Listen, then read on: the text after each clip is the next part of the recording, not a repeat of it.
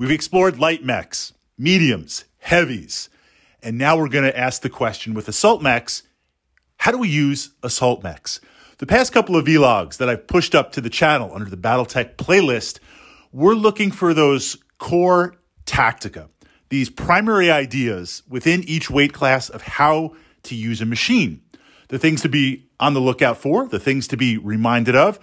This way you can use that as a building block for them picking individual mechs, adjusting it slightly, and getting the most battle value out of each machine. Because Battletech, you never have enough mechs in your collection, and absolutely there is never enough battle value to get all the toys that you want on the table. So we want to make sure that we're getting out there and earning.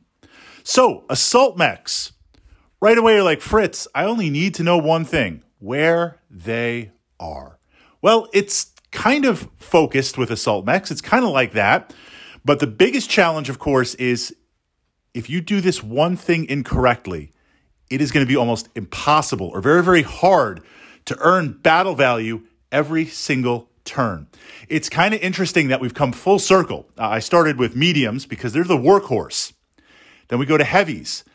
Light mechs and assault mechs have a very similar core tactica in that they have a primary attribute that if you're not aware of, and if you're not able to leverage on the hex map, it's not going to perform.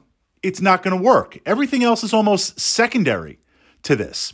So absolutely check out the light mechs, but we're jumping in to assault mechs. The biggest thing is speed. Now, yes, you've got a ton of armor. Think about the Stalker. Think about the Atlas. You've got multiple primary weapons, multiple secondary weapons. You've got a decent amount of heat sinks. Even if you're a little bit running hot, you've got enough heat sinks to fire all these weapons. You're also investing a large amount of battle value, and your opponent is going to be keeping an eye on those assault mechs. Not that you can afford to ignore anything in Battletech. You're not ignoring assault mechs. So the biggest question here is with speed, yes, there are some machines like the Charger. There's always going to be a few machines that break the mold and are super fast. You can do some sort of custom assault mech, but stock assault mechs are very, very slow.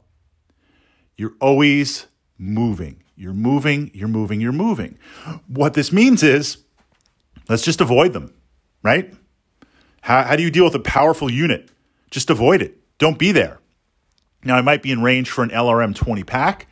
I might take a PPC shot here and there, but I'm not going to close to like 2 or 3 hexes and get blasted by SRM packs and medium lasers and autocannon 20s, and you have the heat to cycle through turn after turn. No way. I'm going to try and avoid you. I'm going to try and hit you at long range. I'm going to try and hit and run. Well, you don't use assault mechs to chase down other machines. You can't, because if we look at various turns throughout Battletech, the first and second turn, you're moving into position to engage, trying to get favorable positioning.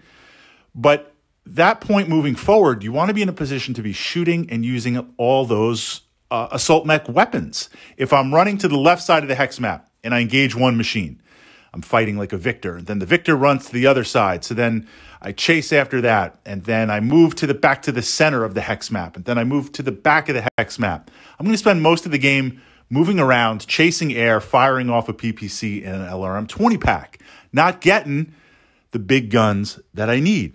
So what you want to look at right away, that's the framework. That's what we want to avoid. So how do we avoid this? As best we can.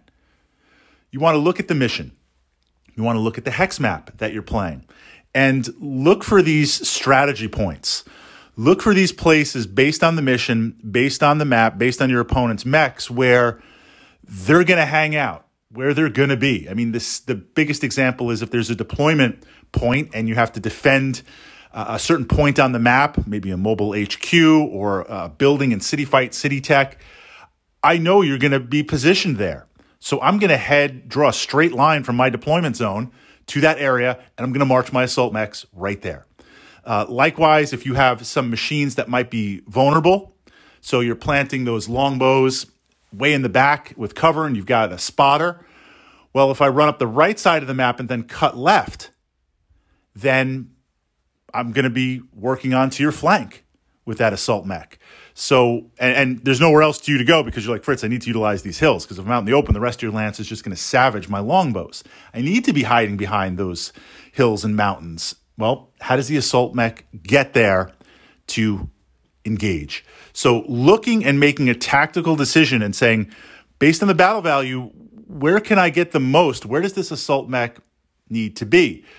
You chase down opposing mechs, not by chasing them, but by moving where they're going to be, where they have to be. And the challenge with this, of course, is I can avoid you.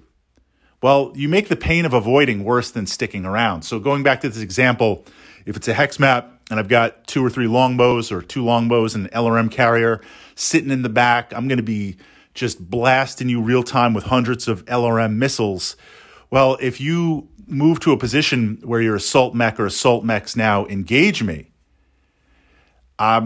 if I run, I'm going to be out in the open engaging the rest of your lance. Like I'm in trouble either way, either place where I go. So exploring that idea and asking yourself the question with assault mechs, where do I need to be? Where is your opponent? Where is Fritz going to be with certain mechs? And when he arrives there, my assault mech is going to be there smiling. So turning it over to my fellow mech commanders and fellow mech warriors, the tactica seems simple. These are primary tactica. The primary tactica for utilizing an assault mech. Of course, you lay it over for individual mechs and see where you go from there. It's simple, but it's not easy. But you want to try and do the best, absolute best, because the biggest challenge with these assault mechs at any scale game, we could do 4K battle value, 8, 16K, clans, whatever it's going to be. It is a significant investment of battle value, and we want to make sure that we're earning it as best that we can every single turn.